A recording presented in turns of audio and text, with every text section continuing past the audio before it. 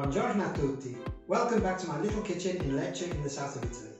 My name is Francesco, and as you may know, I'm Sicilian, even though I was born in England and have a British accent. And the dish I'm going to make today is the risotto that my mother used to make when I was growing up, which at that point was the only kind of risotto that I even knew existed. And it's absolutely delicious. It's not one of those fancy Milanese risottos that you start with butter and shallot and that you deglaze with white wine. No, you don't toast the rice either. It's a completely different thing.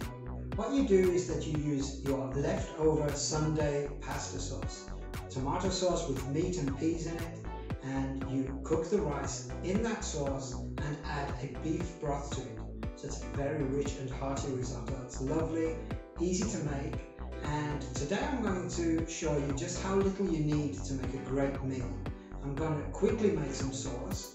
I have one link of sausage left over from yesterday's meal, which I saved. I knew it would be enough to make a whole other meal. This will feed 2 people easily, and all you're going to need is a bit of passata and garlic, a little bit of basil and the parmesan cheese.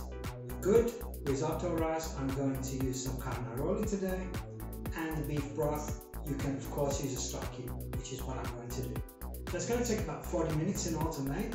It's very easy and I'm sure you're going to love it. If you do, please give me a thumbs up, click on that link down below and do follow me for more. Let's cook.